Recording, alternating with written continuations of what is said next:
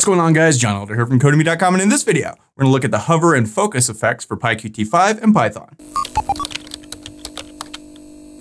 All right, guys, like I said, in this video, I'm gonna show you how to do the hover and the focus effect for PyQt5. But before we get started, if you like this video and want to see more like it, be sure to smash the like button below, subscribe to the channel, give me a thumbs up for the YouTube algorithm, and check out Codemy.com, where I have dozens of courses with hundreds of videos that teach you to code. Use coupon code YouTube1 to get $30 off memberships to all my courses, videos, and books for one-time fee of just $49, which is insanely cheap. All right, like I said, in this video, we're gonna look at the hover effect for buttons and things, also how to make them rounded and change the colors, as well as this focus. So when we click on this, boom, it changes color. And I've got this changed to red when you kind of click on it to type stuff. You can change it to any color you want. I am terrible at colors. I am not a designer. These colors are awful, but I'll show you how to pick any kind of colors you want. And that's what we're gonna look at in this video. So let's head over to our terminal. In my C PyQt5 directory, I've got my virtual environment turned on, and let's run the designer. And I've got a new instance of this here. So let's create a new app.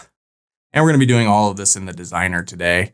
And no real coding involved in this. We can do this just right here using CSS and style sheets. So I've talked a little bit about CSS and style sheets in other videos in this playlist, but we haven't gone into them in great detail, and maybe I will go into them in great detail later on. But in this video, I'm gonna show you a little bit more of how to style things with style sheets. Now you can use most of your regular CSS in the style sheet. So if you know CSS, you can do this very easily. If not, run out and learn CSS. It's super easy. I've got a course on that, I think, at Codemy.com. You can probably check that out, but it's pretty easy. So let's come through here and let's just really quickly knock something out here. So we're gonna need a button. So let me pull that over. And we're also gonna need a line edit. So that's in our input widgets. And we can resize this to anything we want. Same thing here. Make this a little bigger. Maybe we call this button exclamation point, right? Whatever. And we could sort of try and line these up a little. Okay, so first we want to style these things. So I can right click here and just hit change style sheet. And when we do, this pops up. So we know this is a Q line edit. You can see right over here, line edit of class Q line edit right here. So here we need to type Q line edit and then curly brackets, opening and closing. Now inside of here, we could just do any sort of CSS we want. So if we want to change the background color, we just type in background and then use your color. Now we could type in green here, right? You apply, boom, it changes green. You can use hex color codes and you can use RGB values. So, or you can come over here and use the little color picker. So let's see, what do we want? Maybe something like this. I don't know. Good enough. Like I said, I'm bad at colors. You also want to put a little semicolon there, right? So that changes the background. Maybe we want to change the border, right? So let's give this 2 pixels. We want to make it solid. And again, just come up here and pick a color. So I don't know, maybe something like that. See how that looks. Like I said, I am terrible at colors. Whatever. Good enough. If we want to make this rounded, we can give this a border dash radius. And this is just, like I said, basic CSS stuff, right? So I don't know, make it 20 pixels or so. We apply this, boom, now it's rounded. Want to make it more? We can go 30 pixels.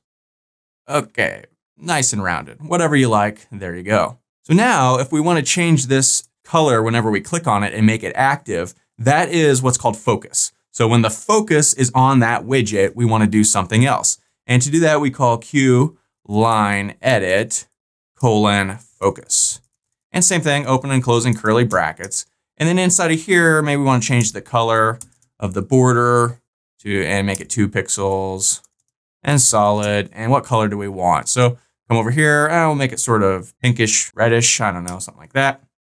We can apply, click OK. So now if we come up here and go to form preview and we click on this thing, boom, it changes color. That's the focus, right? And it's just that easy. So now we have the button here. We can do the same thing to the button. It's a little bit different because it's a button, but still we click on it, right click on it, click on change style sheet. And we know over here, you can see it says Q push button. So that's what we type in here, Q push button, open and closing brackets, just like always. And maybe we want to give this a background color of this darker blue, maybe. I don't know. That was this, I think. Apply, boom, there we go. That's kind of cool. Well, like I said, I'm bad at colors. Pick whatever colors you want. We could give this a border if we want of, I don't know, 2 pixels, solid, And maybe we want the same color here. I'll just paste that in. Go. We also want to give this a border dash radius to make it nice and round too. So let's say, I don't know, 30 pixels or maybe 20 pixels.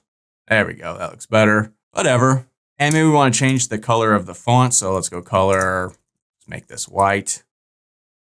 Apply that. Yeah, okay. Now down here, we can go Q push button colon hover because we're hovering, right? And when we hover, we want the background dash color to be what? Probably this. Well, we could do it any color we want. Maybe this light blue or maybe that pink red color that we used earlier, that thing. I don't know. Whatever you like. And again, we can give this a border of 2 pixels, solid, and this same color again. So everything matches up. Apply. Okay.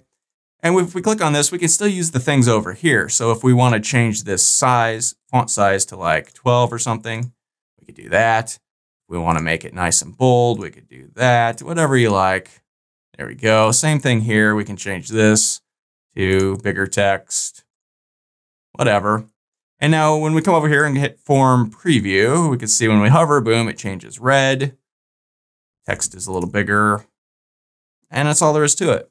So these style sheets are incredibly powerful, and for the most part, you're going to use your basic CSS that you always would use in regular HTML when building a website. So if you don't know CSS, I recommend you take, an hour or something and learn some basic CSS. It's pretty simple and straightforward. You don't have to use advanced CSS for this stuff. This hover is really kind of the most advanced thing you're going to be looking at, right? And we just did it. It's very simple. So that's all there is to it. So that's all for this video. If you liked it, be sure to smash the like button below, subscribe to the channel, give me a thumbs up for the YouTube algorithm, and check out Codemy.com where you can use coupon code YouTube1 to get $30 off memberships. You pay just $49 to access all my courses, over 47 courses, hundreds of videos, and the PDFs of all my best-selling coding books. Join over 150,000 students learning to code just like you. My name is John Elder from Codemy.com, and I'll see you in the next video.